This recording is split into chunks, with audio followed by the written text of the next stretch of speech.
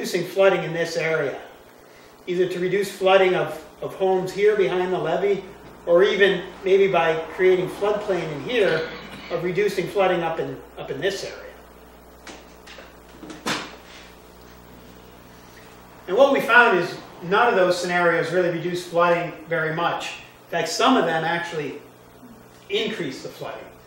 Some of them resulted in water slowing down enough because we created some floodplain, and that water surface elevations actually go up, which sometimes you find to be the case with this hydraulic modeling.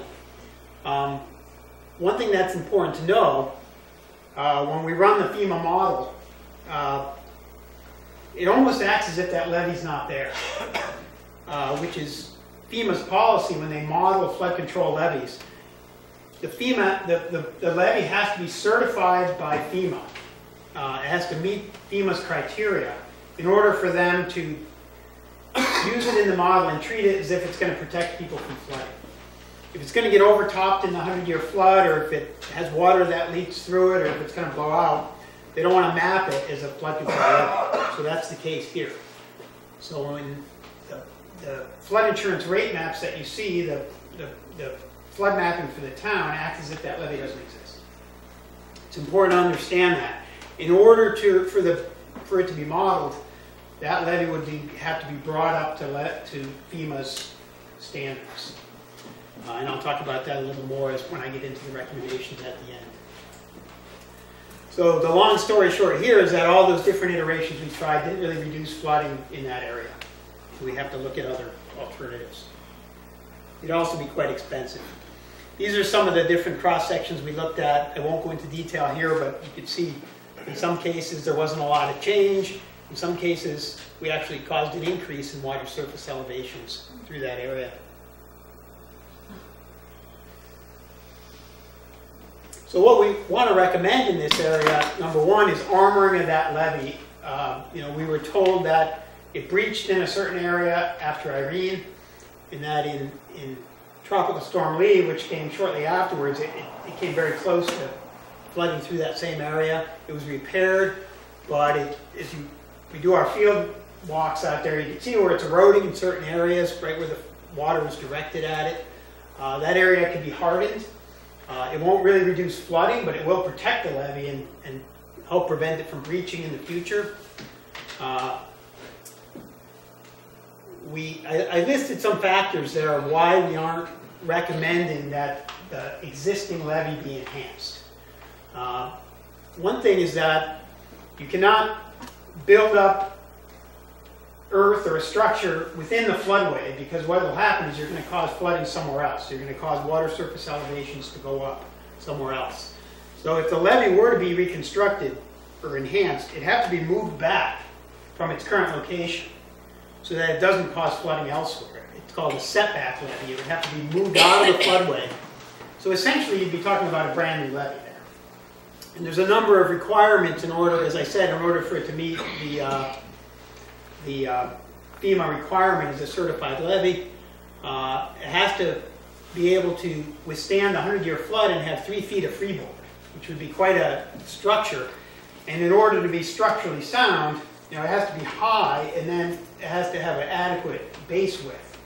So by the time you designed and built this thing, not only would it be very expensive, you'd probably, in order to make room for it, have to remove many of those homes that are being protected by the current levee. There's also always with a levee the potential that it's still going to fail or overtop, even if it's built to withstand the 100-year flood. And I use Wyndham as an example because Wyndham was kind of the epicenter of Tropical Storm Irene, and they had floods there that exceeded the 500-year flood event. And they had flood control reservoirs up there that were designed for the 100-year flood. And they operated as they were designed, but they were designed for the 100-year flood, so they started to spill. And that's all, there's always a design limit when you design something. So there's always the chance we'll get hit with a flood that exceeds the design of something you build there. They need to be built with an impervious core. So when the level in the creek goes up, you don't have just the level on the other side going up. And I know that's not the case with the existing levee. I was told as the water in the creek goes up and down, so did the water in people's basements who lived on the other side of the levee. would also be extremely costly. And finding a funding source would be very unlikely. And those are the reasons why we didn't recommend that at that location. So the best scenario for people who live in that area behind the levee is floodproofing. And floodproofing consists of a lot of things. It could be anchoring utilities. It could be raising your appliances up so they don't get flooded, or your electrical panels. It could be elevations of structures, and I'll talk about that a little more. And it could be relocations. So we also looked at another area where Route 28 had actually washed out in Irene, and that's in the area of the portal where the flows come in from Schoharie Reservoir. And that channel also, similar to this area near the confluence, changed quite a bit in Irene, or following Irene. So this is, this was a little bit of forensics. We went back into here, looked at aerial photographs, and talked to people about what happened here. So this is pre-Irene. You can see, here's the portal coming in from Schoharie Reservoir, and the flow is split here. Most of the channel goes this way. It's kind of an island, and there's a secondary channel coming through here. You can see in this photo there's water in it. And then in post-Irene, and I don't know the full story, but apparently there was a decision made to block off this side channel after Irene. So water, although you still see some water in the channel here, flows aren't able to come through here. So we went out and measured this, and essentially we modeled both conditions. We wanted to see whether by blocking off this channel, we're increasing flows and increasing flooding through this area, which maybe contributed to the washout of the road embankment and may contribute to flooding. So we compared both of those situations and basically took the model and were able to compare both, looking at not only flows but maybe reducing flow velocities through here. But what we found was, because of that blockage, once flows got up into the bigger floods, water was basically overtopping that structure anyways. So we did, in the area of the portal, let me go back for a second. That's this cross section right here near the portal where we were trying to reduce the velocities. What you see here is this shows the change in water surface elevation. There isn't really any change when you compare whether the blockage is there or not. There's some reduction in velocities. This is a comparison of pre versus post Irene. So if you see a number here, that means the velocities were lower with the double channel before Irene. So you do see some increasing velocities here, but it's not a huge amount. Depending on which of those cross sections you looked at, there were some areas where there was some reduction in water surface elevations under the 2-year flow, the 5-year flow. But once you got to these bigger floods, that blockage was overtopping. So it didn't make any difference at that point. Water was flowing through that whole area. So there may be some potential by opening that secondary channel up to reduce velocities through there, maybe prevent that roadway from washing out in a future flood similar to Irene. But really, with our flood analysis, we weren't able to tease that apart enough, and it really would require a more detailed hydraulic analysis with more survey in that area. It is probably worth looking into a bit further, but we didn't find any big reductions in flooding by unplugging that side channel. Then we started looking at a number of alternatives for individual structures, and for this we use the benefit cost analysis. And what this entails, really, what we look at is the different projected flood elevations and how that compares to the first floors of flood-prone homes. So, and then we look at that home were to be elevated or moved to it, taken a buyout and moved the residents moved to another location. What would the benefits be from avoided damages? If you're getting flooded in a 10-year flood on a regular basis, your benefits of relocating are going to be greater than if you're only getting flooded in the 100-year flood.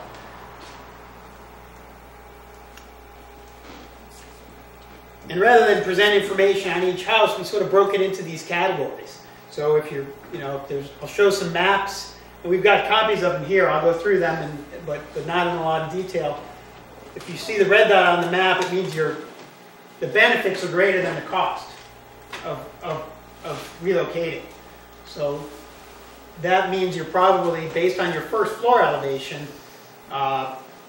your risk of flooding is high. And then as you go down the scale, once you get down to the bottom here, less than 0.25, it means you're less frequently flooded, and the benefit cost ratio is lower. And the elevations that we used, in some cases they were surveyed. We sent our surveyors out to collect first floor elevations for some of the homes, and then others we were able to estimate first floor elevations based on the elevation mapping that's been done. So we see these maps, and I know they're hard to see. We've got some we can spread out later if you're interested in a particular home. But there are different color dots on here. This is Bushmillsville Creek.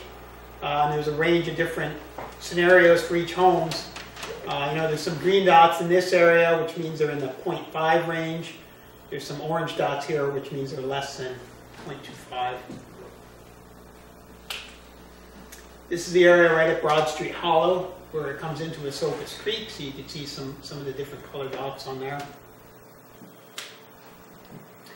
And that's going a little further up Broad Street Hollow. This is Esopus Creek above Shandaken, so you can see there's a number of homes on the left here that are not very frequently flooded, even though they're in that 100-year floodplain. You get into the area near Shandaken, there's a mixture. You can see a blue one there. And then this is close to Fox Hollow, where I talked about the bridge, the water flanking the bridge on this side. And I know I'm going through these kind of fast, but you could take a closer look at these later. This is the town hall and a couple of structures downstream of the town hall, which, based on the red dots, are quite flood prone. Now we looked at the town hall in a different way, the town hall complex, because we wanted to take a closer look at this town hall.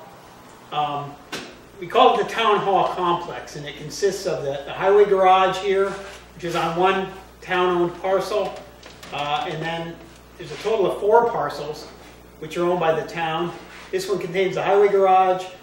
This one contains the town hall. We're standing right here, right now, and then we have the dog pound back here, and a lot of equipment stored out here from the highway garage. So here we're able to calculate the benefits. If this structure were to be taken out of here, and there were no flood damages going forward in time for the next 50 years, what would the benefits be? We're able to calculate those using a FEMA toolkit. The highway garage, we'd have around $209,000 worth of avoided damages. And at the town hall and the dog pound, about $200,000. Now, there's also benefits, open space benefits. If this wasn't a highway garage, if it was open space, it was a riparian area, it could be flooded without causing any damages, and people could use it when it's not being flooded for picnicking or walking around or fishing.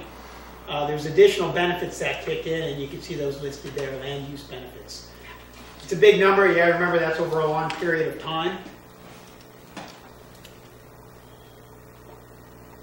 There's additional benefits that we can't really quantify in our benefit cost analysis. There's a lot of materials that are stored at the highway garage, and although they're legally and safely stored, in a flood, they're going to be problematic since the highway garage is very flood prone. So you can see here there's tires, there's parts cleaner and paints and that sort of thing. There's diesel tanks outside.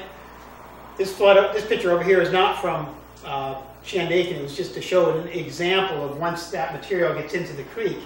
This is during Irene and Hunter, and you can see all the 55-gallon drums and propane tanks that get it washed into the stream. And of course, it's a water supply watershed, so you don't want that to happen. So now I went through a lot of kind of analysis material here. Now I'm going to get into the recommendations. I'll go through those in sort of broad strokes, and as I said, they're presented in a lot more detail in the report itself. So please look at that. So one of our first recommendations is that the town hall complex, that includes the dog pound, the highway garage, and the town hall, be relocated out of the special flood hazard area. We have a benefit cost analysis that supports it. It's a critical facility. The operations that go on in the town hall and the highway garage are very important to have and be able to mobilize during a flood and after a flood. Even the communications, the emergency services that were very much disrupted after Irene. Phone service was lost. There's a police headquarters here. There's ambulances, and so we recommend that those be relocated. During the flood analysis for Phoenicia and Mount Tremper that took place before this, there had been a parcel identified as a recipient parcel for this purpose, so we've identified that here. I know there are other funding sources and mechanisms underway to support that relocation as well, which we outline in our flood analysis. Now, I went through the bridges in quite a bit of detail. I won't go through all the detail again, but at the Creekside Drive Bridge, as I said, we recommend a regular maintenance program there and potentially some removal of sediment if it starts to build up, and that any removal of sediment has to be done carefully to maintain the proper channel geometry is maintained so we don't make the problem worse. The Fox Hollow Bridge over Esopus Creek and the town-owned bridge, we recommend that if those bridges are damaged in the future, or if they are scheduled for regular replacement, that they need to be upsized. And we need a full hydraulic analysis that would typically take place when a bridge is being replaced, so that they don't contribute to flooding and they don't overtop during floods.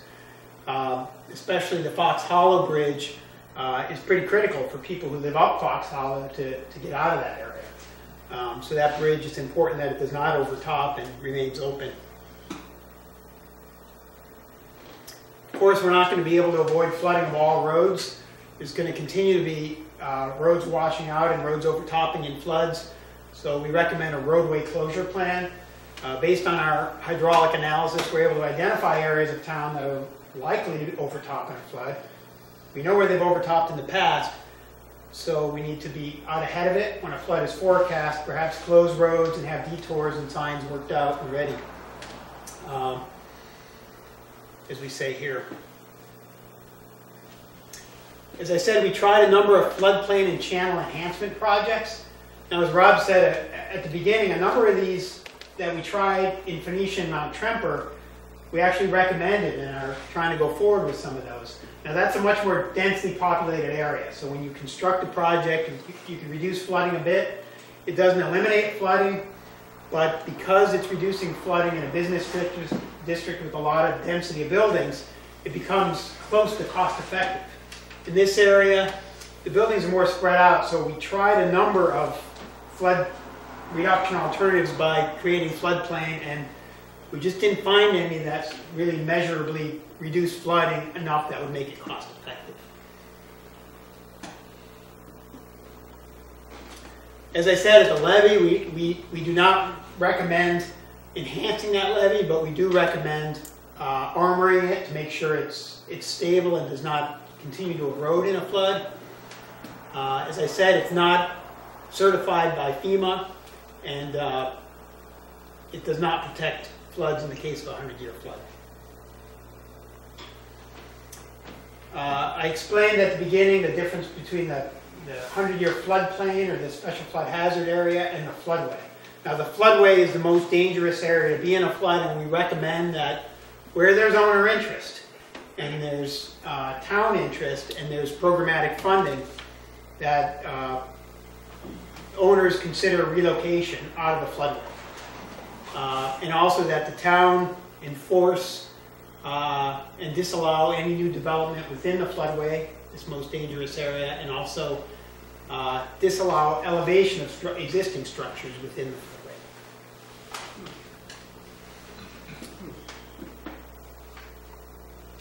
Now, for other areas within the special flood hazard area, but outside of the floodway, there's a number of options that are available to residents.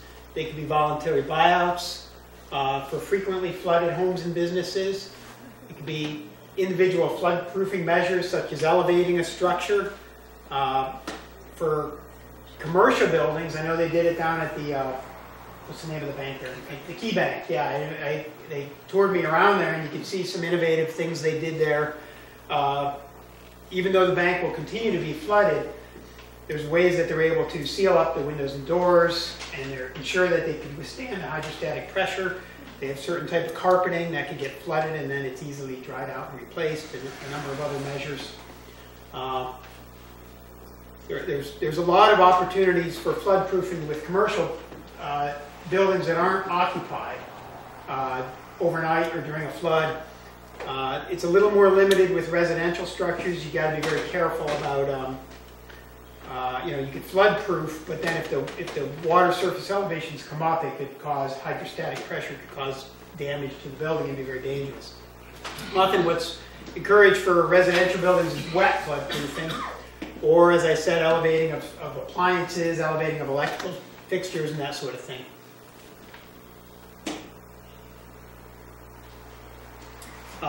There's regulations for manufactured homes. They need to be elevated up above 2 feet above the base flood elevation, just like a residential home. But in addition to that, they need to be, there's anchoring requirements and structural requirements to make sure they're going to be safe, even if they're elevated in a flood and surrounded by floodwaters. And we have some detail in the report about the requirements for manufactured homes. There are a number of procedural recommendations here, and I know the town is already doing a lot of these through their flood mitigation plan, and they update it on a regular basis.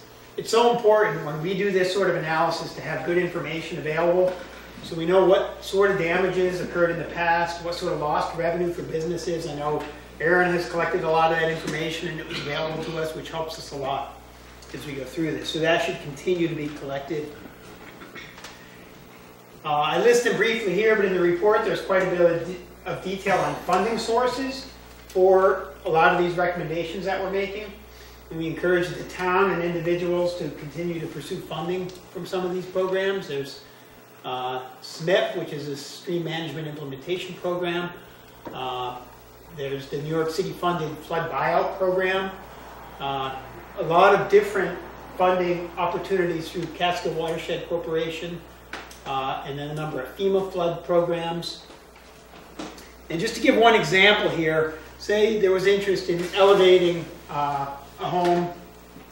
CWC has a program that would fund 75% of those costs of elevating a structure to be above the base flood elevation. Now you may say to yourself, well, that still leaves the homeowner with 25% of those costs, which could still be pretty substantial. But there may be a way to match funds. Like you may be able to get FEMA to fund that remaining 25%. And there's lots of those types of matching funds, which in some cases would end up with the town or with individual homeowners having to shoulder very little or none of the costs of some of these flood mitigation scenarios. Now here's how you obtain the draft report. It's up on the Shandaken website. If you go there, there's a flood section of the town website. You can go and download the draft report. Through our conversation tonight, if I make any changes as a result of comments tonight, and I know Brent and Aaron have sent me a few minor changes that we still need to incorporate, and after that we'll finalize the report and get it back up on the website so people can have it accessible, and we'll provide the town with a few hard copies once it's finalized. And I think that's about all I have to say, but I'll take any questions or thoughts that people may have. And as I said, we've got the big maps up here and some smaller maps and other information on the individual properties. If anybody wants to come up and talk afterwards, Miguel and I could help you. And thanks everyone for your patience as I went through that.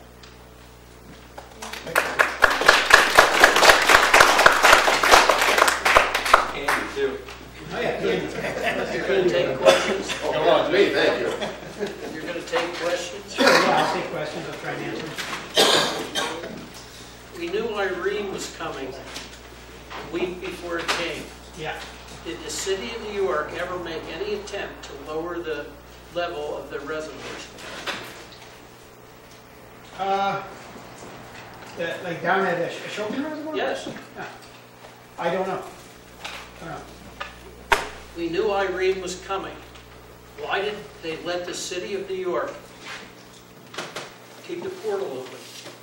I understand they had a problem in the Schoharie Creek, but that was their problem.